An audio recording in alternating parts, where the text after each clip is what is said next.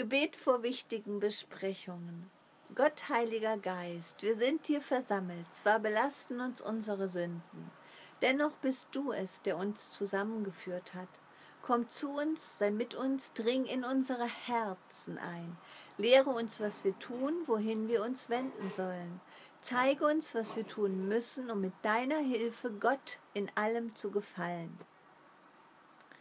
Du allein sollst unsere Entscheidungen anregen und bestimmen, denn du allein besitzt mit Gott dem Vater und seinem Sohne Ehre und Herrlichkeit. Du liebst die Gerechtigkeit. Lass daher nicht zu, dass wir gegen sie verstoßen.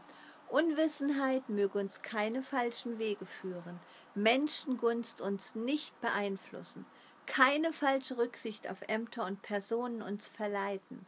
Verbinde uns vielmehr durch deine Gnade so fest mit dir, dass wir eins sind in dir und in nichts von der Wahrheit abweichen. Wir sind in deinem Namen versammelt, so gib, dass wir in allem Gerechtigkeit und Liebe walten lassen, damit wir hier in unseren Absichten stets mit dir übereinstimmen und so für unser rechtes Tun einst unvergänglichen Lohn erlangen. Amen.